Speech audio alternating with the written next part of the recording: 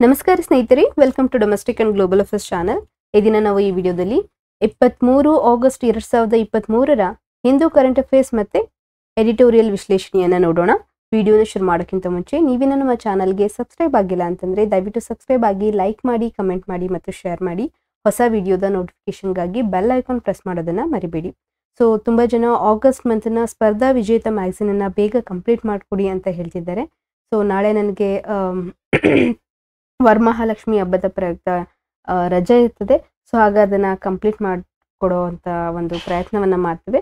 So ಈ ದಿನದ ಟಾಪಿಕ್ಗಳು ಇದಾಗಿರ್ತದೆ: BRICS ಮತ್ತು ರೈಸ್ ಇನ್ ಖಾರಿಫ್ ಸೀಸನ್. ಎಡಿಟೋರಿಯಲ್ ಬಂದ್ಬಿಟ್ಟು China is slowing, what does it mean for India. So ಹಿಂದೆ ಕೇಳಲಾದಂಥ 5 ಪ್ರಶ್ನೆಗಳ ಉತ್ತರವನ್ನು ನೋಡಿ, ನಂತರ ಈ ದಿನದ 5 ಪ್ರಶ್ನೆಗಳನ್ನು ನೋಡಿ, ಆಮೇಲೆ ಕರೆಂಟ್ ಅಫೇರ್ಸ್ ವಿಷಯಗಳನ್ನು ನೋಡೋಣ. ಸೊ ಹಿಂದೆ ಕೇಳಲಾದಂಥ ಪ್ರಶ್ನೆ, ಮೊದಲನೇ ಪ್ರಶ್ನೆ ಇದಾಗಿದೆ: ಹೆಲಿಯಟಸ್ ಲ್ಯೂಕೋಗ್ಯಾಸ್ಟರ್ಗೆ ಸಂಬಂಧಿಸಿದಂತೆ ಈ ಕೆಳಗಿನ ಹೇಳಿಕೆಗಳನ್ನು ಪರಿಗಣಿಸಿ ಅಂತ ಕೇಳಲಾಗಿತ್ತು. ಸೊ ಇಲ್ಲಿ ಕೊಟ್ಟಿರುವ ಆಪ್ಷನ್ಸ್ಗಳಲ್ಲಿ ಎಲ್ಲ ಆಪ್ಷನ್ಸ್ಗಳು ಸರಿಯಾಗಿದೆ. ಸೊ ಹಾಗಾಗಿ ಇದಕ್ಕೆ ಸರಿಯಾದ ಉತ್ತರ ಆಪ್ಷನ್ ಸಿ. ಸೊ ಮುಂದಿನ ಪ್ರಶ್ನೆ, ಮೆಗಾಲಿತ್ ಉಲ್ಲೇಖದೊಂದಿಗೆ ಈ ಕೆಳಗಿನ ಹೇಳಿಕೆಗಳನ್ನು ಪರಿಗಣಿಸಿ ಅಂತ ಆಗಿತ್ತು. ಸೊ ಇದು ಅಷ್ಟೇ, ಎಲ್ಲ ಹೇಳಿಕೆಗಳು ಸರಿಯಾಗಿದೆ. ಹಾಗಾಗಿ ಆಪ್ಷನ್ ಸಿ ಇದಕ್ಕೆ ಸರಿಯಾದಂಥ ಉತ್ತರ. ಸೊ ಮುಂದೆ ಭೂಕುಸಿತಕ್ಕೆ ಸಂಬಂಧಿಸಿದಂತೆ ಈ ಕೆಳಗಿನ ಹೇಳಿಕೆಗಳನ್ನು ಪರಿಗಣಿಸಿ ಅನ್ನೋದಾಗಿತ್ತು. ಸೊ ಜನರಲ್ ಆಗಿ ನೋಡೋದಾದ್ರೆ ಅಂದರೆ ನೀವು ವಾಕ್ಯವನ್ನು ಓದಿದ್ರೆ ಎರಡೂ ಸಹ ಸರಿಯಾಗಿದೆ ಅನ್ನೋದನ್ನ ಅರ್ಥ ಆಗುತ್ತೆ. ಹಾಗಾಗಿ again option C is the answer. ಮುಂದೆ NBRI ನಿಹಾರ್ ಇತ್ತೀಚೆಗೆ ಸುದ್ದಿಯಲ್ಲಿದ್ದು ಏನನ್ನ ಉಲ್ಲೇಖಿಸಲಾಗಿದೆ ಅಂತ ಕೇಳೋದಾದ್ರೆ ಇದು ವಿವಿಧ ಆಲೋವೆರಾ. ಇದಕ್ಕೆ ಸರಿಯಾದಂಥ ಉತ್ತರ ಆಪ್ಷನ್ ಬಿ. ಮುಂದೆ ಅಶೋಕನ ಶಾಸನಗಳನ್ನ ಮೊದಲು ಅರ್ಥೈಸಲಾಯಿತು, ಇದು ಅಂದ್ರೆ ಯಾರು ಅರ್ಥೈಸಲಾಗಿದ್ರು ಅಂತ ನೋಡೋದಾದ್ರೆ ಇದಕ್ಕೆ option A, James Prinsep is a correct answer. So ಈ ದಿನದ 5 ಪ್ರಶ್ನೆಗಳು ಇದಾಗಿದೆ. ಇತ್ತೀಚೆಗೆ WHO ಆಗ್ನೇಯ ಏಷ್ಯಾ ಪ್ರದೇಶವು ಗಾಂಧಿನಗರ ಘೋಷಣೆಯನ್ನ ಅಳವಡಿಸಿಕೊಂಡಿದೆ. ಈ ಘೋಷಣೆ ಯಾವುದಕ್ಕೆ ಸಂಬಂಧಿಸಿದೆ ಅನ್ನೋದು ಪ್ರಶ್ನೆಯಾಗಿದೆ. ಮೊದಲನೇ ಆಪ್ಷನ್ ಬಂದ್ಬಿಟ್ಟು ಭವಿಷ್ಯದ ಸಾಂಕ್ರಾಮಿಕ ರೋಗಗಳಿಗೆ ಲಸಿಕೆಯನ್ನ ಅಭಿವೃದ್ಧಿಪಡಿಸುವುದು, ಮಕ್ಕಳಲ್ಲಿ ಅಪೌಷ್ಟಿಕತೆಯನ್ನ ನಿವಾರಿಸುವುದು, 2020ರ ವೇಳೆಗೆ ಕ್ಷಯ ರೋಗವನ್ನ ಕೊನೆಗೊಳಿಸುವ ಪ್ರಯತ್ನಗಳನ್ನ ವೇಗಗೊಳಿಸುವುದು, ವಿಶ್ವ ದರ್ಜೆಯ ಆರೋಗ್ಯ ಸೌಲಭ್ಯಗಳನ್ನ ಸ್ಥಾಪಿಸುವಲ್ಲಿ ಭಾರತವನ್ನ ಬೆಂಬಲಿಸುತ್ತದೆ. ಸೊ ಈ 4 ಆಪ್ಷನ್ ಅಲ್ಲಿ ಒಂದು ಈ ಘೋಷಣೆಗೆ ಸಂಬಂಧಿಸಿದಾಗಿದೆ. ಸೊ ಯಾವುದು ಅಂತ ಕಮೆಂಟ್ ಬಾಕ್ಸ್ ಅಲ್ಲಿ ನಿಮ್ಮ ಉತ್ತರವನ್ನ ಕಮೆಂಟ್ ಮಾಡಿ ತಿಳಿಸಿ. ಮುಂದಿನ ಪ್ರಶ್ನೆ, ಇತ್ತೀಚೆಗೆ ಮಧ್ಯಸ್ಥಿಕೆ ಮಸೂದೆ 2021 ಸುದ್ದಿಯಲ್ಲಿದೆ. ಈ ಸಂದರ್ಭದಲ್ಲಿ ಈ ಕೆಳಗಿನ ಹೇಳಿಕೆಗಳನ್ನು ಪರಿಗಣಿಸಿ. ಮೊದಲನೇ ಹೇಳಿಕೆ, ಮಧ್ಯಸ್ಥಿಕೆಯು ಸ್ವಯಂ ಪ್ರೇರಿತ ವಿವಾದದ ಪರಿಹಾರ ಪ್ರಕ್ರಿಯೆಯಾಗಿದೆ. ಈ ಮಧ್ಯಸ್ಥಿಕೆಯು ವಿವಾದದ ತೀರ್ಪನ್ನ ಒಳಗೊಂಡಿರುತ್ತದೆ. ಸೊ ಮೇಲಿನ ಹೇಳಿಕೆಗಳಲ್ಲಿ ಯಾವುದು ಸರಿಯಾಗಿದೆ? 1 ಮಾತ್ರ, 2 ಮಾತ್ರ, 1 ಮತ್ತು 2, 1 ಅಥವಾ 2 ಅಲ್ಲ. ಮೂರನೇ ಪ್ರಶ್ನೆ, ಕೆಳಗಿನ ಹೇಳಿಕೆಗಳನ್ನು ಪರಿಗಣಿಸಿ. 2011ರ ಜನಗಣತಿಯ ಪ್ರಕಾರ ಬುಡಕಟ್ಟು ಜನಾಂಗದ ದೇಶದ ಒಟ್ಟು ಜನಸಂಖ್ಯೆಯ 8.6% ಇದ್ದಾರೆ. ಮತ್ತೆ ಜನನ ಮತ್ತು ಮರಣ ನೋಂದಣಿಯನ್ನ ನಿರ್ವಹಿಸುವ ಜವಾಬ್ದಾರಿಯನ್ನ ಕೇಂದ್ರ ಸರ್ಕಾರದ ಮೇಲಿದೆ ಅನ್ನೋದು ಎರಡನೇ ಸ್ಟೇಟ್ಮೆಂಟ್. ಮೇಲಿನ ಹೇಳಿಕೆಗಳಲ್ಲಿ ಯಾವುದು ಸರಿಯಾಗಿದೆ? 1 ಮಾತ್ರ, 2 ಮಾತ್ರ, 1 ಮತ್ತು 2, 1 ಅಥವಾ 2 ಅಲ್ಲ. ನಾಲ್ಕನೇ ಪ್ರಶ್ನೆ, ರಾಜ್ಯಸಭೆಗೆ ಸಂಬಂಧಿಸಿದಂತೆ ಈ ಕೆಳಗಿನ ಹೇಳಿಕೆಗಳನ್ನ ಪರಿಗಣಿಸಿ. ಭಾರತದ ಸಂವಿಧಾನವು ರಾಜ್ಯಸಭೆಯ ಸದಸ್ಯರಾಗಲು ಕನಿಷ್ಠ ವಯಸ್ಸನ್ನ ಉಲ್ಲೇಖಿಸುತ್ತದೆ. ಓಕೆ, ರಾಜ್ಯಸಭೆ ಸಭಾದಲ್ಲಿ ಸ್ಥಾನಗಳ ಹಂಚಿಕೆಗೆ ನಿಬಂಧನೆಗಳನ್ನ ಭಾರತೀಯ ಸಂವಿಧಾನದ 4ನೇ ಶೆಡ್ಯೂಲ್ನಲ್ಲಿ ನಿಗದಿಪಡಿಸಲಾಗಿದೆ. ರಾಜ್ಯಸಭೆಯ 3ನೇ ಸದಸ್ಯರು ಅಂದ್ರೆ 1/3 ಅಂತ ನಾವೇನ್ ಹೇಳ್ತೀವಿ, ಸೊ ಅಷ್ಟು ಪ್ರತಿ 2 ವರ್ಷಕ್ಕೊಂದ್ಸತಿ ನಿವೃತ್ತರಾಗ್ತಾರೆ. ಸೊ ಕೆಳಗಿನ ಕೋಡ್ ಬಳಸಿ ಸರಿಯಾದ ಉತ್ತರವನ್ನ ಆಯ್ಕೆ ಮಾಡಿ. 1 ಮತ್ತು 2, 2 ಮತ್ತು 3, 1 ಮತ್ತು 3, 1, 2 ಮತ್ತು 3. ಈ ದಿನದ ಕೊನೆಯ ಪ್ರಶ್ನೆ, ಉದಾರೀಕೃತ ರವಾನಾ ಯೋಜನೆ ಅಂದ್ರೆ ಲಿಬ್ರಲೈಸ್ಡ್ ರೆಮಿಟೆನ್ಸ್ ಸ್ಕೀಮ್ ಗೆ ಸಂಬಂಧಿಸಿದಂತೆ ಈ ಕೆಳಗಿನ ಹೇಳಿಕೆಗಳನ್ನ ಪರಿಗಣಿಸಿ. ಸೊ ಈ ಯೋಜನೆ ಅಡಿಯಲ್ಲಿ ಅಪ್ರಾಪ್ತ ವಯಸ್ಕರು ಒಳಗೊಂಡಂತೆ ಎಲ್ಲಾ ನಿವಾಸಿ ವ್ಯಕ್ತಿಗಳು ಪ್ರತಿ ಹಣಕಾಸು ವರ್ಷಕ್ಕೆ $2,50,000 ಉಚಿತವಾಗಿ ಪಾವತಿಸಲು ಅನುಮತಿ ಇದೆ. ಅಂದ್ರೆ ಇದಕ್ಕೆ ಟ್ಯಾಕ್ಸ್ ಇರೋದಿಲ್ಲ ಅಂತ. ನೀವು ಬೇರೆ ದೇಶದಲ್ಲಿ ಕೆಲಸ ಮಾಡ್ತಿದ್ರೆ ರೆಮಿಟೆನ್ಸಸ್ ಇಂಡಿಯಾಗೆ ಕಳಿಸ್ಬೇಕಾದ್ರೆ ಈ ಲಿಮಿಟ್ಗೆ ಯಾವುದೇ ಟ್ಯಾಕ್ಸ್ ಇರೋದ್ರಿಲ್ಲ. ಹಾಗಾಗಿ ಉಚಿತವಾಗಿ ಪಾವತಿಸಲು ಅನುಮತಿಸುತ್ತದೆ ಈ ಯೋಜನೆ. ಮುಂದೆ ಈ ಯೋಜನೆಯು ವಿದೇಶದಲ್ಲಿ ಲಾಟರಿ ಟಿಕೆಟ್ಗಳನ್ನ ಮತ್ತೆ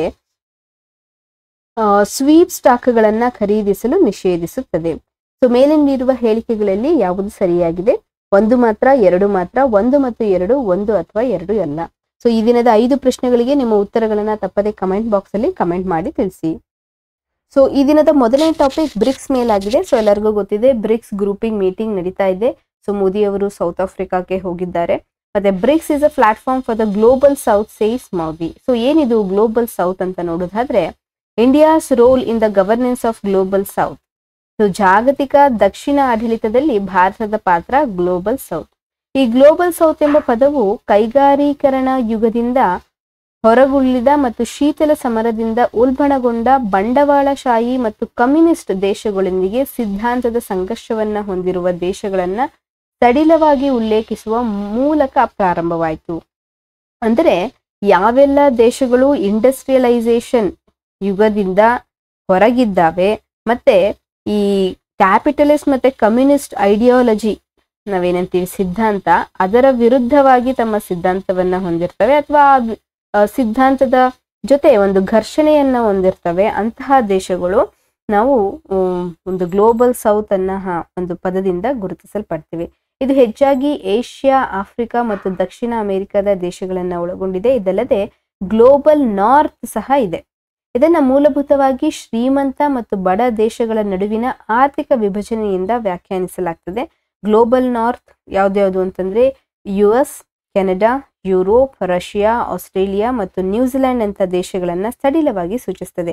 ಸೊ ಗ್ಲೋಬಲ್ ನಾರ್ತ್ ಅಂತಂದ್ರೆ ರಿಚೆಸ್ಟ್ ಕಂಟ್ರೀಸ್, ಗ್ಲೋಬಲ್ ಸೌತ್ ಅಂತಂದ್ರೆ ಅದಕ್ಕೆ ಕಂಪೇರ್ ಮಾಡಿದ್ರೆ ಸ್ವಲ್ಪ ಎಕನಾಮಿಕಲಿ ಕಡಿಮೆ ಇರುವಂತಹ ಅಥವಾ ಪೂರ್ ಆಗಿರುವಂತಹ ಕಂಟ್ರಿಗಳು. ಮತ್ತೆ ಗ್ಲೋಬಲ್ ಸೌತ್ ತನ್ನ ದೊಡ್ಡ ಜನಸಂಖ್ಯೆಯ ಮತ್ತು ಶ್ರೀಮಂತ ಸಂಸ್ಕೃತಿಗಳನ್ನ ಮತ್ತೆ ಹೇರಳವಾಗಿ ನೈಸರ್ಗಿಕ ಸಂಪನ್ಮೂಲಗಳನ್ನ ಹೊಂದಿರ್ತದೆ. ಇದು ಇದರ ಮಹತ್ವವಾಗಿರ್ತದೆ. ಬಡತನ, ಅಸಮಾನತೆ, ಹವಾಮಾನ ಬದಲಾವಣೆಯಂತಹ ಜಾಗತಿಕ ಸಮಸ್ಯೆಗಳನ್ನ ಪರಿಹರಿಸಲು ಜಾಗತಿಕ ದಕ್ಷಿಣವನ್ನ ಅರ್ಥ ಮಾಡಿಕೊಳ್ಳುವುದು ತುಂಬಾ ಮುಖ್ಯ ಆಗಿರ್ತದೆ. ಗ್ಲೋಬಲ್ ಸೌತ್ನೊಂದಿಗಿನ ಸಮಸ್ಯೆಗಳೇನಂತಂದ್ರೆ, ಮೊದಲನೆಯದಾಗಿ ಆರ್ಥಿಕ ಅಸಮಾನತೆ. ಜಾಗತಿಕ ದಕ್ಷಿಣದ ಅನೇಕ ದೇಶಗಳು ಇನ್ನೂ ಬಡತನ ಮತ್ತು ಆರ್ಥಿಕ ಅಸಮಾನತೆಯ ವಿರುದ್ಧ ಹೋರಾಡ್ತಾನೆ ಇದೆ. ಇದು ಅದರ ಅಭಿವೃದ್ಧಿ ಉಪಕ್ರಮಗಳ ಮೇಲೆ ಪರಿಣಾಮವನ್ನ ಬೀರ್ತದೆ. ನೆಕ್ಸ್ಟ್ ಪಾಯಿಂಟ್ ಬಂದ್ಬಿಟ್ಟು ರಾಜಕೀಯ ಅಸ್ಥಿರತೆ. ಜಾಗತಿಕ ದಕ್ಷಿಣ ಅನೇಕ ದೇಶಗಳಲ್ಲಿ ರಾಜಕೀಯ ಅಸ್ಥಿರತೆಯು ದೀರ್ಘಕಾಲೀನ ಅಭಿವೃದ್ಧಿ ಯೋಜನೆಗಳನ್ನ ಕಾರ್ಯಗೊಳಿಸಲು ಕಷ್ಟಕರವಾಗಿಸ್ತದೆ ಮತ್ತು ವಿದೇಶಿ ಹೂಡಿಕೆಗೆ ಪ್ರತಿಕೂಲ ವಾತಾವರಣವನ್ನ ಸೃಷ್ಟಿಸ್ತದೆ. ಮುಂದೆ ಮೂರನೇ ಸಮಸ್ಯೆ ಅಂತಂದ್ರೆ ಮೂಲ ಸೌಕರ್ಯಗಳ ಕೊರತೆ. ಜಾಗತಿಕ ದಕ್ಷಿಣದ ಅನೇಕ ದೇಶಗಳು ರಸ್ತೆಗಳಾಗಿರ್ಬೋದು, ಬಂದರುಗಳಾಗಿರ್ಬೋದು, ವಿದ್ಯುತ್ನಂತಹ ಮೂಲಭೂತ ಸೌಕರ್ಯಗಳ ಕೊರತೆಯನ್ನ ಹೊಂದಿದೆ. ಇದು ವಿದೇಶಿ ಹೂಡಿಕೆಯನ್ನ ಆಕರ್ಷಿಸಲು ಮತ್ತು ಆರ್ಥಿಕ ಬೆಳವಣಿಗೆಯನ್ನ ಉತ್ತೇಜಿಸಲು ಕಷ್ಟಕರವಾಗಿರ್ತದೆ. ಸೊ ಯಾರಾದ್ರೂ ನಿಮ್ಮ ದೇಶದಲ್ಲಿ ಹೂಡಿಕೆಯನ್ನ ಮಾಡ್ಬೇಕಂತಂದ್ರೆ ಅಲ್ಲಿ ರಾಜಕೀಯ ಸ್ಥಿರತೆ ಇರಬೇಕು, ಪೊಲಿಟಿಕಲ್ ಸ್ಟೆಬಿಲಿಟಿ ಇರಬೇಕು, ಮತ್ತೆ ಇನ್ಫ್ರಾಸ್ಟ್ರಕ್ಚರ್ ಅವೈಲಬಲ್ ಇರಬೇಕು. ಸೊ ಇಲ್ಲಿ ನೋಡಿ, ರಾಜಕೀಯ ಅಸ್ಥಿರತೆ ಇದ್ರೂ ಸಹ ಮತ್ತೆ ಮೂಲ ಸೌಕರ್ಯಗಳ ಕೊರತೆ ಇದ್ರೂ ಸಹ ವಿದೇಶಿ ಹೂಡಿಕೆಯ ಮೇಲೆ ಒಂದು ಹೊಡೆತವನ್ನ ಬೀಳ್ತದೆ. ನಾಲ್ಕನೆಯದು ಹವಾಮಾನ ಬದಲಾವಣೆ. ಜಾಗತಿಕ ದಕ್ಷಿಣ ಅನೇಕ ದೇಶಗಳಲ್ಲಿ ಬೆಳೆಯುತ್ತಿರುವ ಕಾಳಜಿಯಾಗಿದೆ ಈ ಹವಾಮಾನ ಬದಲಾವಣೆ. ಯಾಕೆಂದ್ರೆ ಇದು ಅಸ್ತಿತ್ವದಲ್ಲಿರುವ ಬಡತನ ಮತ್ತು ಅಸಮಾನತೆಯನ್ನ ಹೆಚ್ಚಿಸ್ತದೆ ಮತ್ತು ಅಭಿವೃದ್ಧಿಗೆ ಒಂದು ದೊಡ್ಡ ಸವಾಲನ್ನ ಸೃಷ್ಟಿಸ್ತದೆ. ಐದನೇ ಸವಾಲು ಬಂದ್ಬಿಟ್ಟು ಸೀಮಿತ ಮಾನವ ಸಾಮರ್ಥ್ಯ. ನುರಿತ ಮಾನವ ಸಂಪನ್ಮೂಲಗಳ ಕೊರತೆ ಇದೆ ಮತ್ತು ಶಿಕ್ಷಣದ ಕೊರತೆ ಜಾಗತಿಕ ದಕ್ಷಿಣದಲ್ಲಿ ಅಭಿವೃದ್ಧಿಗೆ ಪ್ರಮುಖ ಸವಾಲುಗಳಲ್ಲಿ ಒಂದಾಗಿದೆ. ಸೊ ಜಾಗತಿಕ ದಕ್ಷಿಣ ಅಭಿವೃದ್ಧಿಯಲ್ಲಿ ಸವಾಲುಗಳನ್ನ ನೋಡಿದ್ವಿ. ಇಲ್ಲಿ ಚಾಲೆಂಜಸ್ ಇನ್ ಡೆವಲಪ್ಮೆಂಟ್ ಇಲ್ಲಿ ನೋಡಿದ್ವಿ ನಾವು the India's role in the governance of global south ನೋಡಿದ್ವಿ. ಅದಾದ ನಂತರ ಗ್ಲೋಬಲ್ ಸೌತ್ ಅಲ್ಲಿ ಇರುವಂತಹ ಸಮಸ್ಯೆಗಳೇನು ಅಂತ ನೋಡಿದ್ವಿ. ಈಗ ಈ ಚಾಲೆಂಜಸ್ ಇನ್ ಡೆವಲಪ್ಮೆಂಟ್, ಇದರ ಬೆಳವಣಿಗೆಯಲ್ಲಿ ಅಥವಾ ಅಭಿವೃದ್ಧಿಯಲ್ಲಿ ಏನು ಸವಾಲುಗಳಿದೆ ಅಂತಂದ್ರೆ, ಮೊದಲನೆಯದು ಹಸಿರು ಇಂಧನ ನಿಧಿ ಬಿಡುಗಡೆ. ಸೊ ಜಾಗತಿಕ ಉತ್ತರಗಳ ದೇಶಗಳು ಜಾಗತಿಕ ಹೊರಸೂಸುವಿಕೆ ಹೆಚ್ಚಿನ ಕೊಡುಗೆ ನೀಡುತ್ತವೆಯಾದರೂ ಅವು ಹಸಿರು ಶಕ್ತಿಯ ಪಾವತಿಸುವ ನಿರ್ಲಕ್ಷಿಸುತ್ತದೆ. ಇದು ಅಂತಿಮವಾಗಿ ಕಡಿಮೆ ಹೊರಸೂಸುವವರಿಗೆ, ಕಡಿಮೆ ಅಭಿವೃದ್ಧಿ ಹೊಂದಿದ ದೇಶಗಳಿಗೆ ಹಾನಿ ಮಾಡ್ತದೆ. ಅಂದ್ರೆ ಯೂಶಲಿ ನಾವು global north countries, richest countries ಅಲ್ಲಿ ಏನಾಗಿರುತ್ತೆ, ಇಂಡಸ್ಟ್ರಿಯಲೈಸೇಷನ್ ಜಾಸ್ತಿ ಆಗಿರುತ್ತೆ. ಹಾಗಾಗಿ ಈ ಗ್ರೀನ್ ಹೌಸ್ ಗ್ಯಾಸಸ್ ಎಮಿಷನ್ ಕೂಡ ಇವರು ಜಾಸ್ತಿ ಮಾಡ್ತಾರೆ. ಬಟ್ ಇದರ ಪರಿಣಾಮ ಮಾತ್ರ ಗ್ಲೋಬಲ್ ಸೌತ್ ಅಲ್ಲಿರುವಂತಹ ಪೂರ್ ಕಂಟ್ರಿಗಳ ಮೇಲೆ ಆಗ್ತದೆ ಅನ್ನುವಂಥದ್ದು ಮೊದಲನೇ ಪಾಯಿಂಟ್. ಎರಡನೇದು ಚೀನಾದ ಹಸ್ತಕ್ಷೇಪ. ಮೂಲ ಸೌಕರ್ಯಗಳನ್ನ ಅಭಿವೃದ್ಧಿಪಡಿಸಲು ಬೆಲ್ಟ್ ಮತ್ತು ರೋಡ್ ಇನಿಷಿಯೇಟಿವ್ ಮೂಲಕ ಚೀನಾ ಜಾಗತಿಕ ದಕ್ಷಿಣದಲ್ಲಿ ಹೆಚ್ಚು ಪ್ರವೇಶವನ್ನು ಪಡ್ಕೊಳ್ಳಲು ಪ್ರಯತ್ನ ಮಾಡ್ತಿದೆ. ಆದಾಗ್ಯೂ ಈ ಬೆಲ್ಟ್ ಅಂಡ್ ರೋಡ್ ಇನಿಷಿಯೇಟಿವ್ ಎರಡು ಪಕ್ಷಗಳಿಗೆ ಗೆಲುವಿನ ಪರಿಸ್ಥಿತಿಯಾಗಿದೆ ಅಥವಾ ಅದು ಚೀನಾದ ಲಾಭದ ಮೇಲೆ ಮಾತ್ರ ಕೇಂದ್ರೀಕರಿಸುತ್ತೆ ಎಂಬುದು ಇನ್ನ ಪ್ರಶ್ನಾರ್ಹ ಆಗಿದೆ. ಅಂದ್ರೆ ಈ belt and road initiative ಮಾಡ್ತಿರುವ China ತನಗೆ ಮಾತ್ರ ಅಲ್ಲ, ಇತರ ಗ್ಲೋಬಲ್ ಸೌತ್ ದೇಶಗಳಿಗೂ ಒಂದು ವಿನ್ ಅಂಡ್ ವಿನ್ ಸಿಚುಯೇಷನ್ ಅಂತ ನಾವೇನ್ ಕರಿತೀವಿ ಅದನ್ನ ತಂದು ಕೊಡುತ್ತಾ ಅಥವಾ ಚೈನಾಗೆ ಮಾತ್ರ ಲಾಭವನ್ನ ತಂದು ಕೊಡುತ್ತಾ ಅನ್ನೋದು ಇನ್ನ ಕ್ವೆಶನಬಲ್ ಆಗಿ ಉಳಿದುಕೊಂಡಿದೆ ಅನ್ನೋದು. ಸೊ ಮೂರನೇದು, ದಕ್ಷಿಣದಲ್ಲಿ ಉತ್ತರದ ಹಸ್ತಕ್ಷೇಪ, north interference in south. May be American interference ಇಂದ ಇಂಡಿಯನ್ ರಿಲೇಷನ್ ಆಗಿರ್ಬೋದು, ಈ ತರ ಆರ್ಥಿಕವಾಗಿ ಪೊಲಿಟಿಕಲಿ ಆಗಿರ್ಬೋದು. ಸೊ ಒಂದು ಪ್ರಮುಖ ವಿಷಯವೆಂದರೆ ಆರ್ಥಿಕ ಅಸಮಾನತೆ. ಏಕೆಂದ್ರೆ US ಪ್ರಾಬಲ್ಯ ಅಂತಾರಾಷ್ಟ್ರೀಯ ವ್ಯಾಪಾರ ಮತ್ತು ಹಣಕಾಸು ವ್ಯವಸ್ಥೆಗಳ ಅಭಿವೃದ್ಧಿಶೀಲ ರಾಷ್ಟ್ರಗಳ ವೆಚ್ಚದಲ್ಲಿ ಅಭಿವೃದ್ಧಿ ಹೊಂದಿದ ದೇಶಗಳಿಗೆ ಅನುಕೂಲಕರವಾಗಿದೆ. ಹೆಚ್ಚುವರಿಯಾಗಿ ಕೈಗಾರಿಕಾ ರಾಷ್ಟ್ರಗಳ ಮಿಲಿಟರಿ ಮತ್ತು ರಾಜಕೀಯ ಶಕ್ತಿಯನ್ನ ಕೆಲವೊಮ್ಮೆ ತನ್ನ ಸ್ವಂತ ಆಸಕ್ತಿಗಳನ್ನ ಹೆಚ್ಚಿಸಲು ಬಳಸಲಾಗುತ್ತದೆ ಜಾಗತಿಕ ದಕ್ಷಿಣ ದೇಶಗಳ ವೆಚ್ಚದಲ್ಲಿ. ಇಲ್ಲೇನು ಹೇಳ್ತಿದ್ದಾರೆ ಅಂತಂದ್ರೆ, ಕೆಲವೊಂದ್ಸತಿ US ಡಾಮಿನೇಟೆಡ್ ಇಂಟರ್ನ್ಯಾಷನಲ್ ಟ್ರೇಡ್ ಮತ್ತು ಫೈನಾನ್ಷಿಯಲ್ ಸಿಸ್ಟಮು ಈ ಡೆವಲಪ್ಡ್ ಕಂಟ್ರೀಸ್ಗೆ ಫೇವರ್ ಆಗಿರ್ತದೆ. ಆದ್ರೆ ಅದಕ್ಕೆ ವೆಚ್ಚ ಮಾಡುವಂತಹ ದೇಶಗಳು ಮಾತ್ರ ಇನ್ನ ಅಭಿವೃದ್ಧಿ ಹೊಂದುತ್ತಿರುವಂತಹ ದಕ್ಷಿಣ ಜಾಗತಿಕ ಮಟ್ಟದ ಗ್ಲೋಬಲ್ ಸೌತ್ ನೇಷನ್ಸ್ಗಳಾಗಿದೆ. ಇದು ಇಂಡಸ್ಟ್ರಿಯಲ್ ಕಂಟ್ರೀಸ್ನ ಮಿಲಿಟರಿ ಮತ್ತೆ political ಪವರ್ಗೆ sometimes use for is own interest, ಅವುಗಳ ಸ್ವಂತ ಹಿತಾಸಕ್ತಿಗಷ್ಟೇ ಮಾತ್ರ ಬಳಸಿಕೊಳ್ಳಲಾಗ್ತಿದೆ ಹೊರತು ಜಾಗತಿಕ ದಕ್ಷಿಣ ದೇಶಗಳಿಗೆ ಯಾವುದೇ ಉಪಯೋಗ ಆಗ್ತಿಲ್ಲ. ಬಟ್ ಇಲ್ಲಿ ವೆಚ್ಚ ಮಾಡ್ತಿರೋದು ಮಾತ್ರ ಜಾಗತಿಕ ದಕ್ಷಿಣ ದೇಶಗಳು. ಮುಂದೆ ಸಂಪನ್ಮೂಲಗಳನ್ನ ಬಳಸಿಕೊಳ್ಳಲು ಸಾಮರ್ಥ್ಯದ ಕೊರತೆ. ಸೊ ಈ ದಕ್ಷಿಣ ದೇಶಗಳು ನಾವೇನಂತ ಕರಿತೀವಿ, ಜಾಗತಿಕ ಮಟ್ಟದಲ್ಲಿರುವಂತಹ ಒಂದು ದಕ್ಷಿಣ ದೇಶಗಳು ನ್ಯಾಚುರಲ್ ರಿಸೋರ್ಸಸ್ ತುಂಬಾ ಇದೆ ಅಂತ ನಾವು ಇನಿಷಿಯಲ್ ಸ್ಲೈಡ್ಸ್ ಅಲ್ಲಿ ನೋಡಿದ್ವಿ. ಆದ್ರೆ ಅವುಗಳನ್ನ ಕರೆಕ್ಟ್ ಆಗಿ ಬಳಸಿಕೊಳ್ಳುವಂತಹ ಸಾಮರ್ಥ್ಯ ಅದರ ಕೊರತೆ ಇದೆ ಈ ದೇಶಗಳಲ್ಲಿ. ಸಂಪನ್ಮೂಲಗಳ ಅಸಮರ್ಪಕ ಲಭ್ಯತೆಯು ಜಾಗತಿಕ ದಕ್ಷಿಣ ದೇಶಗಳಲ್ಲಿ ಪ್ರಮುಖ ಸವಾಲಾಗಿದೆ. ಈ ದೇಶಗಳು ಸಾಮಾನ್ಯವಾಗಿ ಶುದ್ಧ ನೀರು, ಆರೋಗ್ಯ, ಶಿಕ್ಷಣದಂತಹ ಸಂಪನ್ಮೂಲಗಳಿಗೆ ಅಸಮತೋಲಿತ ಪ್ರವೇಶವನ್ನ ಹೊಂದಿದೆ. ಮುಂದೆ ಹೆಚ್ಚುವರಿಯಾಗಿ ಇವರು ಹೆಚ್ಚಾಗಿ ಹಣಕಾಸು ಬಂಡವಾಳ, ತಂತ್ರಜ್ಞಾನ, ಮೂಲ ಸೌಕರ್ಯದಂತಹ ಸಂಪನ್ಮೂಲಗಳಿಗೆ ಸೀಮಿತ ಪ್ರವೇಶವನ್ನು ಹೊಂದಿರ್ತಾರೆ. ಇದು ಬಡತನ, ಕಳಪೆ ಆರೋಗ್ಯ ಫಲಿತಾಂಶಗಳು, ಸೀಮಿತ ಆರ್ಥಿಕ ಬೆಳವಣಿಗೆ ಸೇರಿದಂತೆ ಹಲವಾರು ನಕಾರಾತ್ಮಕ ಪರಿಣಾಮಗಳಿಗೆ ಕಾರಣವಾಗಬಹುದು. ಅಷ್ಟೇ ಅಲ್ಲದೆ COVID-19 ಅಂತಹ ಸಾಂಕ್ರಾಮಿಕ ರೋಗದ ಪರಿಣಾಮ ಕೂಡ ಒಂದು ಚಾಲೆಂಜ್ ಆಗಿದೆ for the development of global south. So ಈಗಾಗಲೇ ಸಾಂಕ್ರಾಮಿಕ ರೋಗ ಈ ಅಸ್ತಿತ್ವದಲ್ಲಿರುವ ಇನ್ನು already existing divides, global north ಮತ್ತೆ ಗ್ಲೋಬಲ್ ಸೌತ್ ಅಲ್ಲಿ ಆಲ್ರೆಡಿ ಎಕನಾಮಿಕಲ್ ಪರ್ಸ್ಪೆಕ್ಟಿವ್ ಅಲ್ಲಿ ಒಂದು ಡಿವಿಷನ್ ಸ್ಟಾರ್ಟ್ ಆಗಿದೆ. ಈ COVID-19 ಬಂದ ನಂತರ ಈ ವಿಭಜನೆ ಇನ್ನಷ್ಟು ಹೆಚ್ಚಾಗಿದೆ ಅನ್ನೋದು ಮೊದಲನೇ ಪಾಯಿಂಟ್. ಮತ್ತೆ ಸಾಂಕ್ರಾಮಿಕ ರೋಗದ ಆರಂಭಿಕ ಹಂತಗಳನ್ನ ಎದುರಿಸುವಲ್ಲಿ ದೇಶಗಳು ವಿಭಿನ್ನ ಸವಾಲುಗಳನ್ನ ಎದುರಿಸುವೆ ಮಾತ್ರವಲ್ಲದೆ ಇಂದು ಎದುರಿಸುತ್ತಿರುವ ಸಾಮಾಜಿಕ ಮತ್ತು ಸ್ಥೂಲ ಆರ್ಥಿಕ ಪರಿಣಾಮಗಳು ಜಾಗತಿಕ ದಕ್ಷಿಣಕ್ಕೆ ತುಂಬಾ ಕೆಟ್ಟದಾಗಿದೆ. ಅರ್ಜೆಂಟೀನಾ ಮತ್ತು ಈಜಿಪ್ಟ್ ನಿಂದ ಪಾಕಿಸ್ತಾನ ಮತ್ತು ಶ್ರೀಲಂಕಾದವರೆಗೆ ದೇಶಗಳಲ್ಲಿ ದೇಶೀಯ ಆರ್ಥಿಕತೆಯ ದುರ್ಬಲತೆ ಈಗ ಹೆಚ್ಚು ಸ್ಪಷ್ಟವಾಗಿದೆ. ಹಾಗಾದ್ರೆ ಈ ಸಮಸ್ಯೆಗಳನ್ನ ಪರಿಹರಿಸಲು ಮುಂದಿನ ದಾರಿ ಏನು ಅಂತ ಈ ಆರ್ಟಿಕಲ್ ಅಲ್ಲಿ ಏನ್ ಕೊಟ್ಟಿದ್ದಾರೆ ಅಂತಂದ್ರೆ, ರಾಷ್ಟ್ರೀಯತೆ ಮತ್ತು ಅಂತಾರಾಷ್ಟ್ರೀಯತೆಯನ್ನ ಸಮತೋಲನಗೊಳಿಸುವುದು, ಅಂದ್ರೆ ಒಂದು ಬ್ಯಾಲೆನ್ಸಿಂಗ್ ಅಪ್ರೋಚ್ ಇಟ್ಕೊಳ್ಳೋದು ಇಂಟರ್ನ್ಯಾಷನಲಿಸಂ ಮತ್ತೆ ನ್ಯಾಷನಲಿಸಂ ಮಧ್ಯೆ. ಮತ್ತೆ ಜಾಗತಿಕ ವ್ಯವಸ್ಥೆಯನ್ನ ಆಧುನೀಕರಿಸಲು ಮತ್ತು ಪ್ರಜಾಪ್ರಭುತ್ವಗೊಳಿಸಲು ಭಾರತವು ಹೆಚ್ಚು ಮಹತ್ವದ ರೀತಿಯಲ್ಲಿ ಕೊಡುಗೆಯನ್ನ ನೀಡಬೇಕಾಗ್ತದೆ. ಮತ್ತೆ ಇಂದಿನ ಜಗತ್ತಿನಲ್ಲಿ ರಾಷ್ಟ್ರೀಯತೆ ಮತ್ತು ಅಂತಾರಾಷ್ಟ್ರೀಯತೆಯ ನಡುವಿನ ಸಮತೋಲನವನ್ನ ಕಂಡುಹಿಡಿಯುವುದು ಕಡ್ಡಾಯವಾಗಿದೆ. ಇದು ಯಾವುದೇ ದೇಶದ ಹಿತಾಸಕ್ತಿಗಳನ್ನ ಮತ್ತು ಜಾಗತಿಕ ದಕ್ಷಿಣ ಆಸಕ್ತಿಗಳನ್ನ ರಕ್ಷಿಸಲು ಸಹಾಯ ಮಾಡ್ತದೆ. ಸೊ ಅಷ್ಟೇ ಇಲ್ಲದೆ ಸರಳ ಮತ್ತೆ ಸ್ಕೇಲೆಬಲ್ ಮತ್ತು ಸುಸ್ಥಿರ ಪರಿಹಾರಗಳನ್ನ ಗುರುತಿಸುವುದು, ನಮ್ಮ ಸಮಾಜಗಳು ಮತ್ತು ಆರ್ಥಿಕತೆಗಳನ್ನ ಪರಿವರ್ತಿಸಬಲ್ಲ ಸರಳ, ಸ್ಕೇಲೆಬಲ್ ಮತ್ತು ಸುಸ್ಥಿರ ಪರಿಹಾರಗಳನ್ನ ಗುರುತಿಸುವುದು ಸಹ ಅಗತ್ಯವಾಗಿದೆ. ಇಂತಹ ವಿಧಾನದಿಂದ ಕಠಿಣ ಸವಾಲುಗಳನ್ನ ನಿವಾರಿಸಬಹುದು. ಫಾರ್ ಎಕ್ಸಾಂಪಲ್ ಬಡತನ ಆಗಿರ್ಬೋದು, ಸಾರ್ವತ್ರಿಕ ಆರೋಗ್ಯದ ರಕ್ಷಣೆ ಆಗಿರ್ಬೋದು ಮತ್ತು ಮಾನವ ಸಾಮರ್ಥ್ಯಗಳನ್ನ ನಿರ್ಮಿಸುವುದಕ್ಕಾಗಿ ಇಂತಹ ಒಂದು ಸೊಲ್ಯೂಷನ್ಸ್ಗಳ ಅಗತ್ಯವಿದೆ. ಸೊ ಕಳೆದ ಶತಮಾನದಲ್ಲಿ ಈ ರಾಷ್ಟ್ರಗಳು ವಿದೇಶಿ ಆಡಳಿತದ ವಿರುದ್ಧ ಪರಸ್ಪರ ಬೆಂಬಲಿಸಿದ್ದವು.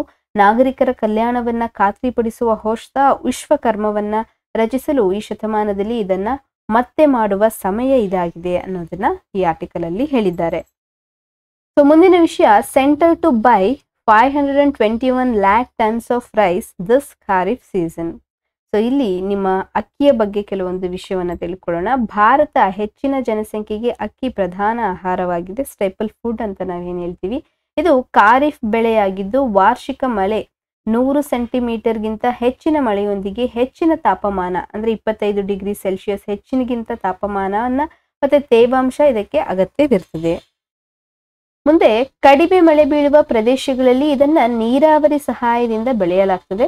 ದಕ್ಷಿಣದ ರಾಜ್ಯಗಳು ಮತ್ತು ಪಶ್ಚಿಮ ಬಂಗಾಳದಲ್ಲಿ ಹವಾಮಾನ ಪರಿಸ್ಥಿತಿಗಳನ್ನ ಕೃಷಿ ವರ್ಷದಲ್ಲಿ 2 ಅಥವಾ 3 ಬೆಳೆಗಳನ್ನ ಬೆಳೆಯಲು ಅನುವು ಮಾಡಿಕೊಡ್ತದೆ. ಪಶ್ಚಿಮ ಬಂಗಾಳದಲ್ಲಿ ರೈತರು ಆಸ್, ಅಮನ್ ಮತ್ತು ಬೋರೋ ಎಂದು ಕರೆಯಲ್ಪಡುವ 3 ಬೆಳೆಗಳನ್ನ ಬೆಳೀತಾರೆ. ಸೊ ನಿಮ್ಗೆ ಆಸ್, ಅಮನ್, ಬೋರೋ ಇದು ಯಾವ ಬೆಳೆಗೆ ಸಂಬಂಧಿಸಿದ್ದು ಅಂತಂದ್ರೆ ಅಕ್ಕಿಗೆ ನೆನಪಲ್ಲಿಟ್ಕೊಳ್ಳಿ. ಮತ್ತೆ ಕಡಿಮೆ ಅದಾಯ್ತಲ್ಲ, ಚೀನಾ ನಂತರ ಭಾರತವು 2ನೇ ಅತಿ ದೊಡ್ಡ ಅಕ್ಕಿ ಉತ್ಪಾದಕ ರಾಷ್ಟ್ರವಾಗಿದೆ. ಹಾಗಾದ್ರೆ ಕೇಂದ್ರ ಸರ್ಕಾರ ಅಕ್ಕಿಯನ್ನ ತೆಗೆದುಕೊಂಡು ಏನ್ ಮಾಡ್ತದೆ ಅಂತಂದ್ರೆ ಮುಂದಿನ ಯೋಜನೆ ಬಂದ್ಬಿಟ್ಟು ಫೋರ್ಟಿಫಿಕೇಶನ್, ಬಲವರ್ಧನೆ, ಅದರ ನ್ಯೂಟ್ರಿಷನ್ಸ್ ಗಳನ್ನ ಹೆಚ್ಚು ಮಾಡುವಂತಹ ಕಾರ್ಯಕ್ರಮವನ್ನ ಹಮ್ಮಿಕೊಂಡಿದೆ. ಹಾಗಾದ್ರೆ ಏನಿದು ಅಕ್ಕಿಯ ಬಲವರ್ಧನೆ ಅಂತ ನೋಡೋದಾದ್ರೆ, ಬಲವರ್ಧನೆ ಎಂದರೆ ಕಬ್ಬಿಣ, ಅಯೋಡಿನ್, ಸತು, ವಿಟಮಿನ್ ಎ ಮತ್ತು ಡಿ ನಂತಹ ಪ್ರಮುಖ ಜೀವಸತ್ವಗಳನ್ನ ಮತ್ತು ಖನಿಜಗಳನ್ನ ಅಕ್ಕಿ, ಹಾಲು ಮತ್ತು ಉಪ್ಪಿನಂತಹ ಪ್ರಧಾನ ಆಹಾರಗಳಿಗೆ ಸೇರಿಸುವುದನ್ನ ನಾವು ಫೋರ್ಟಿಫಿಕೇಶನ್ ಅಂತ ಕರಿತೀವಿ. ಈ ಪೋಷಕಾಂಶಗಳನ್ನ ಸಂಸ್ಕರಿಸುವ ಮೊದಲು ಆಹಾರದಲ್ಲಿ ಮೂಲತಃ ಇದ್ದಿರಬಹುದು ಅಥವಾ ಇಲ್ಲದಿರಬಹುದು. ಈ ಭತ್ತದ ಬಲವರ್ಧನೆ ಇದೇ ರೀತಿ ಅಕ್ಕಿಯ ಬಲವರ್ಧನೆಯನ್ನ ಮಾಡಲಾಗ್ತದೆ. ಆಹಾರ ಸಚಿವಾಲಯದ ಪ್ರಕಾರ ಅಕ್ಕಿಯ ಬಲವರ್ಧನೆಯು ಆಹಾರದಲ್ಲಿ ವಿಟಮಿನ್ ಮತ್ತು ಖನಿಜಾಂಶಗಳನ್ನ ಹೆಚ್ಚಿಸುವ ವೆಚ್ಚ ಪರಿಣಾಮಕಾರಿ ಮತ್ತು ಪೂರಕ ತಂತ್ರವಾಗಿದೆ. ಮುಂದೆ ಈ food safety and standard authority of India ಅಂತ ನಾವೇನ್ ಕರಿತೀವಿ, ಇದರ ಮಾನದಂಡಗಳ ಪ್ರಕಾರ 1 kg ಅಕ್ಕಿಯನ್ನ ಫೋರ್ಟಿಫಿಕೇಶನ್ ಮಾಡಿದ್ದೀವಿ ಅಂತಂದ್ರೆ ಅದರಲ್ಲಿ ಸುಮಾರು ಕಬ್ಬಿಣ 28 ಮಿಲಿಗ್ರಾಂನಿಂದ 42.5 ಮಿಲಿಗ್ರಾಂನಷ್ಟು ಇರಬೇಕು. ಮತ್ತು ಫೋಲಿಕ್ ಆಮ್ಲ ಬಂದ್ಬಿಟ್ಟು 75ರಿಂದ 125 ಮೈಕ್ರೋಗ್ರಾಂಗಳು ಮತ್ತು ವಿಟಮಿನ್ ಬಿ12 ಬಂದ್ಬಿಟ್ಟು 0.75 ಇಂದ 1.25 ಮೈಕ್ರೋಗ್ರಾಂ ಇರ್ತದೆ. ಇದಲ್ಲದೆ ಅಕ್ಕಿಯನ್ನ ಸತು, vitamin A, vitamin B one, vitamin B two, vitamin ಬಿ3, vitamin ಬಿ6 ನೊಂದಿಗೆ ಪ್ರತ್ಯೇಕವಾಗಿ ಅಥವಾ ಸಂಯೋಜನೆಯ ಸೂಕ್ಷ್ಮ ಪೋಷಕಾಂಶಗಳಿಂದ ಬಲಪಡಿಸಲಾಗ್ತದೆ. ಆಹಾರ ಬಲವರ್ಧನೆ ಈ ತರ ಮಾಡೋದ್ರ ಅಗತ್ಯ ಏನು, ನೀಡಾದ್ರೂ ಏನು ಅಂತ ನೋಡೋದಾದ್ರೆ, ಭಾರತವು ಮಹಿಳೆಯರು ಮತ್ತು ಮಕ್ಕಳಿನಲ್ಲಿ ಹೆಚ್ಚಿನ ಮಟ್ಟದ ಅಪೌಷ್ಟಿಕತೆಯನ್ನ ಹೊಂದಿದೆ. ಆಹಾರ ಸಚಿವಾಲಯದ ಪ್ರಕಾರ ದೇಶದಲ್ಲಿ ಪ್ರತಿ 2ನೇ ಮಹಿಳೆ ರಕ್ತಹೀನತೆಯಿಂದ ಬಳಲುತ್ತಿದ್ದಾರೆ ಮತ್ತು ಪ್ರತಿ 3ನೇ ಮಗು ಕುಂಠಿತವಾಗಿದೆ. ಸೂಕ್ಷ್ಮ ಪೋಷಕಾಂಶಗಳ ಕೊರತೆ ಅಥವಾ ಸೂಕ್ಷ್ಮ ಪೋಷಕಾಂಶಗಳ ಅಪೌಷ್ಟಿಕತೆ ಇದನ್ನ ಗುಪ್ತ ಹಸಿವು ಎಂದು ಕರೆಯಲಾಗ್ತದೆ, ಹಿಡನ್ ಹಂಗರ್ ಅಂತ ನಾವೇನ್ ಹೇಳ್ತೀವಿ. ಇದು ಒಂದು ಗಂಭೀರ ಆರೋಗ್ಯದ ಸಮಸ್ಯೆಯಾಗಿದೆ. ಸೊ ಅಕ್ಕಿ ಭಾರತದ ಪ್ರಧಾನ ಆಹಾರಗಳಲ್ಲಿ ಒಂದಾಗಿದ್ದು ಇದನ್ನ ಜನಸಂಖ್ಯೆಯ 2/3 ಜನರು ಸೇವಿಸ್ತಾರೆ. ಭಾರತದಲ್ಲಿ ತಲಾ ಅಕ್ಕಿ ಬಳಕೆಗೆ ತಿಂಗಳಿಗೆ 6.8 kg. ಆದ್ದರಿಂದ ಅಕ್ಕಿಯನ್ನ ಸೂಕ್ಷ್ಮ ಪೋಷಕಾಂಶಗಳೊಂದಿಗೆ ಬಲಪಡಿಸುವುದು ಬಡವರ ಆಹಾರಕ್ಕೆ ಪೂರಕವಾದ ಒಂದು ಆಯ್ಕೆಯಾಗಿರ್ತದೆ. ಮತ್ತೆ ಅಕ್ಕಿಯ ಬಲವರ್ಧನೆಗೆ ಸಂಬಂಧಿಸಿದ ಸಮಸ್ಯೆಗಳೇನು ಅಂತ ನೋಡಿದ್ರೆ, ಹೈಪರ್ ವಿಟಮಿನೋಸಿಸ್ ಅಂದ್ರೆ ವೈದ್ಯಕೀಯ ಜನರಲ್ ಲ್ಯಾನ್ಸೆಂಟ್ ಮತ್ತು American journal of clinical nutrition ಪ್ರಕಟವಾದ ಕೆಲವು ಅಧ್ಯಯನಗಳ ಪ್ರಕಾರ ರಕ್ತಹೀನತೆ ಮತ್ತು ವಿಟಮಿನ್ ಎ ಕೊರತೆಗಳು ಎರಡೂ ಅತಿಯಾಗಿ ರೋಗ ನಿರ್ಣಯ ಮಾಡಲಾಗ್ತದೆ. ಅಂದರೆ ಕಡ್ಡಾಯ ಬಲವರ್ಧನೆಯು ಹೈಪರ್ ವಿಟಮಿನೋಸಿಸ್ಗೆ ಕಾರಣವಾಗಬಹುದು. ಮುಂದೆ ಹೈಪರ್ ವಿಟಮಿನೋಸಿಸ್ ಎನ್ನುವುದು ಜೀವಸತ್ವಗಳ ಅಸಹಜವಾಗಿ ಹೆಚ್ಚಿನ ಶೇಖರಣಾ ಮಟ್ಟವನ್ನ ಹೊಂದಿರುವ ಸ್ಥಿತಿಯಾಗಿರ್ತದೆ. ಅಂದ್ರೆ ನಿಮಗೆ ಬೇಕಾಗಿರುವ ವಿಟಮಿನ್ ಅಥವಾ ನ್ಯೂಟ್ರಿಷನ್ಸ್ ಆಗಿರ್ಬೋದು, ವಿಟಮಿನ್ಸ್, ಮೈಕ್ರೋ ನ್ಯೂಟ್ರಿಷನ್ಸ್, ಅದು ನಿಮಗೆ ಒಂದು 10% ಬೇಕಾಗಿರುತ್ತೆ ಅಂತ ತಿಳ್ಕೊಳ್ಳಿ. ಸೊ ಈ ಅಡಿಷನಲ್ ಫೋರ್ಟಿಫೈಡ್ ಅಕ್ಕಿಯನ್ನ ಕನ್ಸ್ಯೂಮ್ ಮಾಡೋದ್ರಿಂದ ಅದೊಂದು 50% ನಿಮ್ಮ ಬಾಡಿಯಲ್ಲಿ ಇರ್ತದೆ. ಅಂತಹ ಒಂದು ಅಸಹಜ ಸ್ಥಿತಿಯನ್ನ ನಾವು ಹೈಪರ್ ವಿಟಮಿನೋಸಿಸ್ ಅಂತ ಕರಿತೀವಿ. ಸೊ ಇದು ಅತಿಯಾದ ಉತ್ಸಾಹ, ಕಿರಿಕಿರಿ ಮತ್ತು ವಿಷತ್ವದಂತಹ ವಿವಿಧ ರೋಗ ಲಕ್ಷಣಗಳಿಗೆ ಕಾರಣವಾಗಬಹುದು ಅಂತ ಈ American journal of clinical nutritions ಮತ್ತೆ ಜರ್ನಲ್ ಆಫ್ ಲ್ಯಾಸೆಂಟ್ ಹೇಳಿದೆ. ಸೊ ಟಾಕ್ಸಿಸಿಟಿ ಹೇಗಾಗುತ್ತೆ ಅಥವಾ ವಿಷತ್ವ ಹೇಗೆ ಬರ್ತದೆ ಅಂತ ನೋಡೋದಾದ್ರೆ, ಆಹಾರಗಳ ರಾಸಾಯನಿಕ ಬಲವರ್ಧನೆಯ ಒಂದು ಪ್ರಮುಖ ಸಮಸ್ಯೆ ಅಂತಂದ್ರೆ ಪೋಷಕಾಂಶಗಳು ಪ್ರತ್ಯೇಕವಾಗಿ ಕಾರ್ಯನಿರ್ವಹಿಸುವುದಿಲ್ಲ, ಆದರೆ ಸೂಕ್ತ ಹೀರಿಕೊಳ್ಳುವಿಕೆಗೆ ಪರಸ್ಪರ ಅಗತ್ಯವಿರುತ್ತದೆ. ಭಾರತದಲ್ಲಿ ಅಪೌಷ್ಟಿಕತೆಯು ತರಕಾರಿಗಳು ಮತ್ತು ಪ್ರಾಣಿಗಳ ಪ್ರೋಟೀನ್ ಕಡಿಮೆ ಸೇವನೆಯೊಂದಿಗೆ ಏಕತಾನ್ಯ ಧಾನ್ಯ ಆಧಾರಿತ ಆಹಾರದಿಂದ ಉಂಟಾಗ್ತದೆ. ಅಂತಂದ್ರೆ ನೀವು ಒಂದೇ ರೀತಿಯಾದಂಥ ಡೈಲಿ ಚಪಾತಿ ತಿಂತಿರೋದು, ಡೈಲಿ ಇಡ್ಲಿನೇ ತಿಂತಿರೋದು, ದೋಸೆನೇ ತಿಂತಿರೋದು, ಅದರಲ್ಲಿ ಆಹಾರದ ಒಂದು ಮಾನೋಟೋನಸ್ ಅಂತ ನಾವೇನು ಕರಿತೀವಿ ಅದನ್ನೇ ಕಂಟಿನ್ಯೂ ಮಾಡ್ತಿರೋದು. ಹೀಗೆ ಒಂದು ಡೈವರ್ಸ್ ಕನ್ಸಪ್ಷನ್ಸ್ ಇರಲ್ಲ. ಅಥವಾ ಡಯಟ್ ಕನ್ಸಪ್ಷನ್ಸ್ ಕರೆಕ್ಟಾಗಿ ಇರ್ಬೇಕಂತಂದ್ರೆ ವೆಜಿಟೇಬಲ್ಸ್ನ ಸೇವನೆ ಮಾಡಬೇಕು, ಫ್ರೂಟ್ಸ್ ಇರಬೇಕು. ಒಂದು ದಿನ ಫ್ರೂಟ್ಸ್ ತಿಂದರೆ ಇನ್ನೊಂದು ದಿನ ಇನ್ನೊಂದು ಥರ ಡೈಲಿ ಬಾಳೆಹಣ್ಣೆ ತಿಂತಾ ಇರ್ತೀನಿ, ಡೈಲಿ ಆ್ಯಪಲೇ ತಿಂತಾ ಇರ್ತೀನಿ ಅಂತಂದರೆ ಆ ಥರದ ಒಂದು ಏಕತಾನ ಧಾನ್ಯ ಆಧಾರಿತ ಆಹಾರದಿಂದ ಈ ಸಮಸ್ಯೆಗಳ ಉಂಟಾಗಬಹುದು. ಮತ್ತೆ 1 ಅಥವಾ 2 ಸಂಶ್ಲೇಷಿತ ರಾಸಾಯನಿಕ ಜೀವಸತ್ವಗಳು ಮತ್ತು ಖನಿಜಗಳನ್ನ ಸೇರಿಸುವುದರಿಂದ ದೊಡ್ಡ ಸಮಸ್ಯೆಯನ್ನ ಪರಿಹರಿಸಲಾಗುವುದಿಲ್ಲ ಮತ್ತು ಅಪೌಷ್ಟಿಕತೆ ಜನಸಂಖ್ಯೆಯಲ್ಲಿ ವಿಷತ್ವಕ್ಕೆ ಇದು ಕಾರಣ ಆಗಬಹುದು. 2010ರ ಅಧ್ಯಯನವು ಕಬ್ಬಿಣದ ಬಲವರ್ಧನೆಯು ಕರುಳಿನ ಉರಿಯೂತ ಮತ್ತು ಅಪೌಷ್ಟಿಕತ ಮಕ್ಕಳಲ್ಲಿ ರೋಗಕಾರಕ ಕರುಳಿನ ಮೈಕ್ರೋಬಯೋಟಿಕ್ ಪ್ರೊಫೈಲ್ಗೆ ಕಾರಣವಾಗ್ತದೆ ಅಂತ ತೋರಿಸಿತು. ಮತ್ತೆ ನೈಸರ್ಗಿಕ ಆಹಾರದ ಮೌಲ್ಯವನ್ನ ಕಡಿಮೆ ಮಾಡಿದೆ. ಈ ರೀತಿ ಆಗೋದ್ರಿಂದ ನ್ಯಾಚುರಲ್ ಫುಡ್ ಏನಿರ್ತದೆ ಅದರ ವ್ಯಾಲ್ಯೂನ ಈ ಆರ್ಟಿಫಿಷಿಯಲ್ ಆಗಿ ನಾವೇನು ನ್ಯೂಟ್ರಿಷನ್ಸ್ಗಳನ್ನ, ವಿಟಮಿನ್ಸ್ಗಳನ್ನ, ಕಬ್ಬಿಣಗಳನ್ನ ಸೇರಿಸ್ತಾ ಇದ್ದೀವಿ, ಇದು ನ್ಯಾಚುರಲ್ ಫುಡ್ನ ವ್ಯಾಲ್ಯೂನ್ನ ಡಿಕ್ರೀಸ್ ಮಾಡ್ತಾ ಇದೆ. ಆಹಾರ ವೈವಿಧ್ಯತೆಯು ಅಪೌಷ್ಟಿಕತೆಯ ವಿರುದ್ಧ ಹೋರಾಡಲು ಆರೋಗ್ಯಕರ ಮತ್ತು ಹೆಚ್ಚು ವೆಚ್ಚದಾಯಕ ಮಾರ್ಗವಾಗಿದೆ. ರಕ್ತಹೀನತೆಗೆ ಪರಿಹಾರವಾಗಿ ಕಬ್ಬಿಣ ಬಲವರ್ಧಿತ ಅಕ್ಕಿಯನ್ನ ಮಾರಾಟ ಮಾಡಿದ ನಂತರ ನೈಸರ್ಗಿಕವಾಗಿ ಕಬ್ಬಿಣಾಂಶ ಭರಿತ ಆಹಾರಗಳಾದ ಸಿರಿಧಾನ್ಯಗಳು, ಹಸಿರು ಎಲೆಗಳು, ತರಕಾರಿಗಳು, ಮಾಂಸದ ಆಹಾರಗಳು, ಯಕೃತ್ ಮುಂತಾದವುಗಳ ಮೌಲ್ಯ ಮತ್ತು ಆಯ್ಕೆಯನ್ನ ಮೌನ ನೀತಿಯನ್ನ ನಿಗ್ರಹಿಸಲಾಗ್ತದೆ. ಸೊ ಹಾಗಾಗಿ ಒಂದು ವೈವಿಧ್ಯತೆಯ ಒಂದು ಡಯಟ್ ಪ್ಲಾನ್ ಇರಬೇಕು, ಒಂದು ಡೈವರ್ಸ್ ಆಗಿರಬೇಕು. ಅಕ್ಕಿಯನ್ನ ತಿನ್ಬೇಕು, ಗೋಧಿಯನ್ನ ತಿನ್ಬೇಕು, ಸಿರಿಧಾನ್ಯಗಳನ್ನು ತಿನ್ಬೇಕು, ಹಸಿರು ಎಲೆಗಳನ್ನ ತಿನ್ಬೇಕು, ತರಕಾರಿಗಳನ್ನ ತಿನ್ಬೇಕು. ಕೇಸ್ ನಾನ್ ವೆಜಿಟೇರಿಯನ್ಸ್ ಆಗಿದ್ರೆ ಮಾಂಸಗಳನ್ನ, ಮೀನುಗಳನ್ನ ಈ ತರ ತಿನ್ಬೇಕು. ಹಾಗಾಗಿ ಒಂದೇ ರೀತಿಯಂತ ಅಕ್ಕಿಯನ್ನ ಸೇವನೆ ಮಾಡ್ತಾ ಬಂದ್ರೆ ಅದು ಆರ್ಟಿಫಿಷಿಯಲ್ ಆಗಿ ಆ್ಯಡ್ ಮಾಡಿರುವಂತಹ ಮೈಕ್ರೋ ನ್ಯೂಟ್ರಿಷನ್ಸ್, ಮಿನರಲ್ಸ್ ಆಗಿರೋದ್ರಿಂದ ಅದು ಬೇರೆ ರೀತಿಯ ಆರೋಗ್ಯದ ಸಮಸ್ಯೆಗಳನ್ನ ಉಂಟು ಮಾಡ್ತದೆ ಅನ್ನೋದನ್ನ ಆರ್ಟಿಕಲ್ ಅಲ್ಲಿ ಹೇಳಿದ್ದಾರೆ. ಸೊ ಮುಂದೆ China is slowing, what does it mean for India ಅನ್ನೋದನ್ನ ನೋಡೋಣ.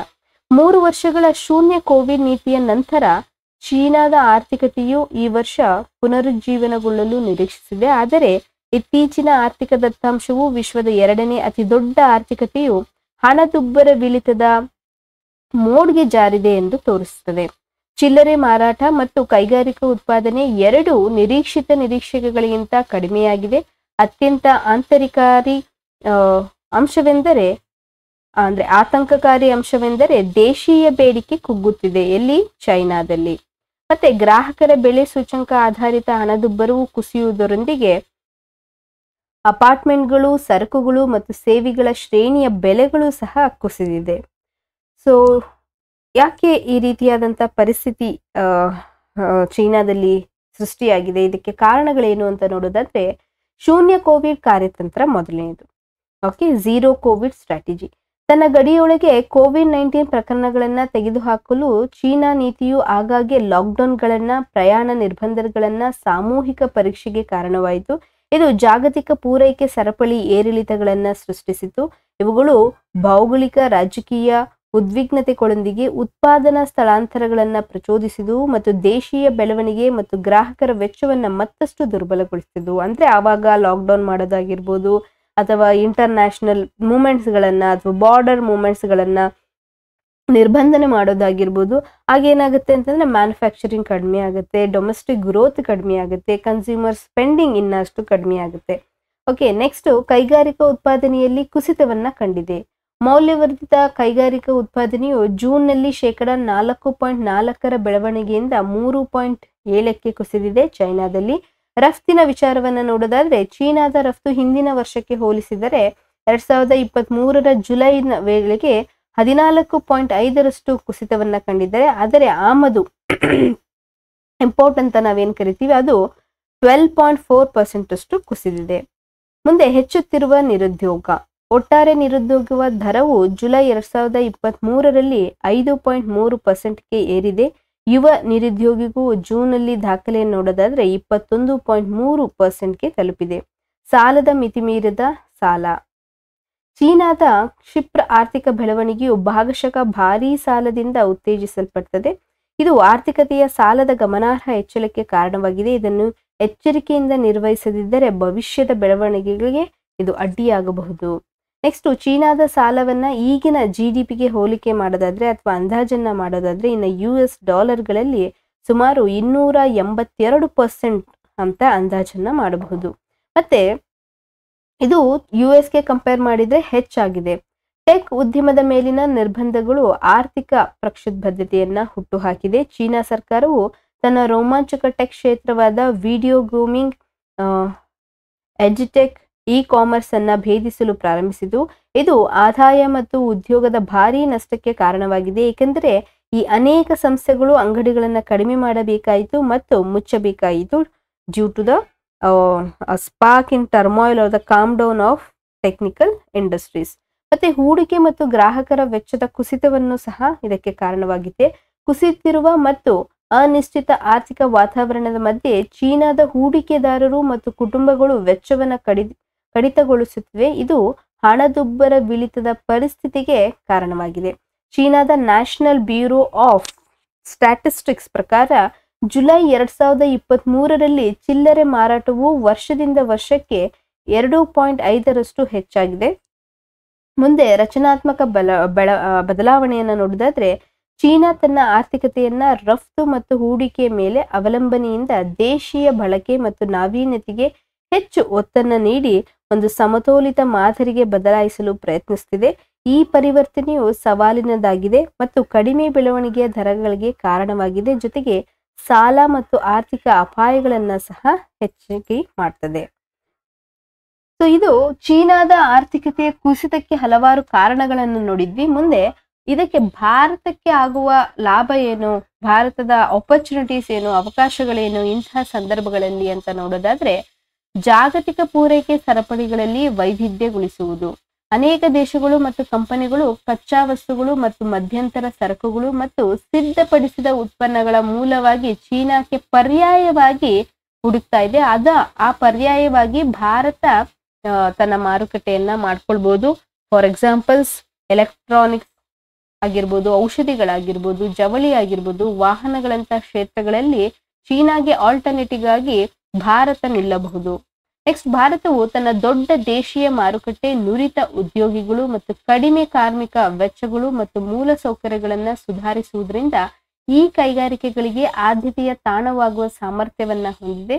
ಜಾಗತಿಕ ಮಾರುಕಟ್ಟೆಗೆ ಪ್ರವೇಶವನ್ನ ಹೆಚ್ಚಿಸಲು ಭಾರತವು US, ಜಪಾನ್, ಆಸ್ಟ್ರೇಲಿಯಾ ಮತ್ತು EU-ನಂತಹ ದೇಶಗಳೊಂದಿಗೆ ಅಸ್ತಿತ್ವದಲ್ಲಿರುವ ವ್ಯಾಪಾರ ಒಪ್ಪಂದಗಳು ಮತ್ತು ಕಾರ್ಯತಂತ್ರದ ಪಾಲುದಾರಿಕೆಯನ್ನ ಬಳಸಿಕೊಳ್ಳಬಹುದು. ಅಷ್ಟೇ ಅಲ್ಲದೆ ವಿದೇಶಿ ಹೂಡಿಕೆಯನ್ನ ಸಹ ಆಕರ್ಷಣೆ ಮಾಡಬಹುದು.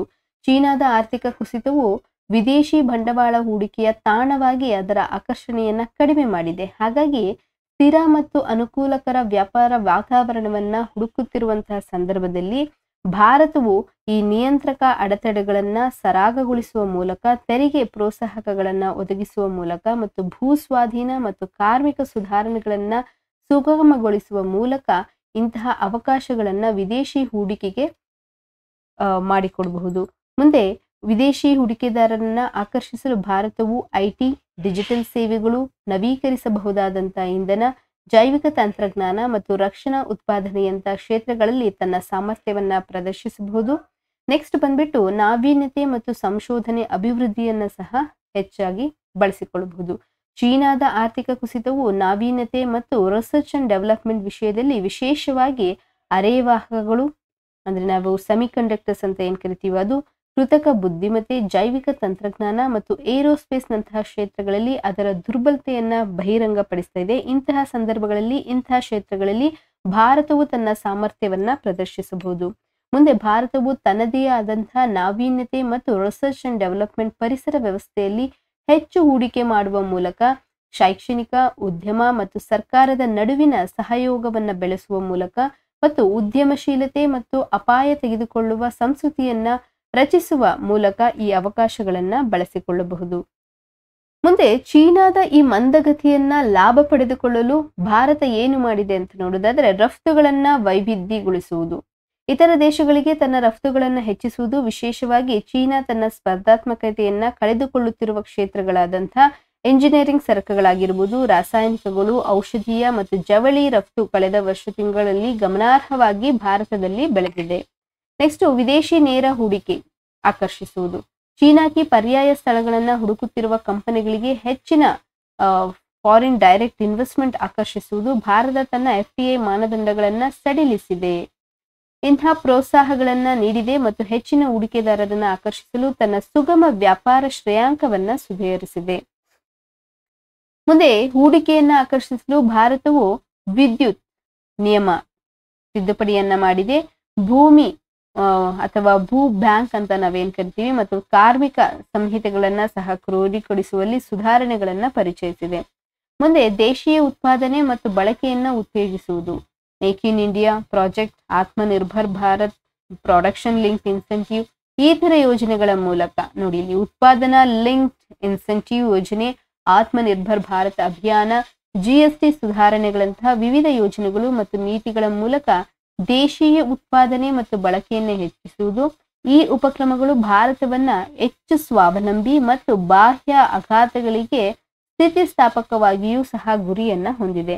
ಮುಂದೆ ಆರ್ಥಿಕ ಮತ್ತು ಕಾರ್ಯತಂತ್ರದ ಮೈತ್ರಿಗಳನ್ನ ನಿರ್ಮಿಸುವುದು, ಚೀನಾದ ಪ್ರಭಾವ ಮತ್ತು ಆಕ್ರಮಣಶೀಲತೆಯನ್ನ ಎದುರಿಸಲು ಇತರ ದೇಶದೊಂದಿಗೆ ವಿಶೇಷವಾಗಿ ಇಂಡೋ ಪೆಸಿಫಿಕ್ ಪ್ರದೇಶದಲ್ಲಿ ತನ್ನ ಕಾರ್ಯತಂತ್ರದ ಮತ್ತು ಆರ್ಥಿಕ ಸಂಬಂಧಗಳನ್ನ ಹೆಚ್ಚಿಸುವುದು. ಪ್ರಾದೇಶಿಕ ಸಹಕಾರ ಮತ್ತು ಸ್ಥಿರತೆಯನ್ನ ಉತ್ತೇಜಿಸಲು ಭಾರತವು ಕ್ವಾಡ್ ಮತ್ತು ಬ್ರಿಕ್ಸ್ ನಂತಹ ವಿವಿಧ ಬಹುಪಕ್ಷೀಯ ವೇದಿಕೆಗಳನ್ನ ಮತ್ತು ಸಂವಾದಗಳಲ್ಲಿ ಭಾಗವಹಿಸುವುದು. ಸೊ ಇಷ್ಟು ಏದನದ ಕರೆಂಟ್ ಅಫೇರ್ಸ್ ಮತ್ತು ಎಡಿಟೋರಿಯಲ್ ಡಿಸ್ಕಷನ್ ಆಗಿತ್ತು. ಮುಂದಿನ ವಿಡಿಯೋದಲ್ಲಿ ಮತ್ತೆ ಭೇಟಿಯಾಗೋಣ. ಅಲ್ಲಿವರೆಗೂ ಸ್ಟಡಿ ವೆಲ್, ಬಾಯ್, ಟೇಕ್ ಕೇರ್.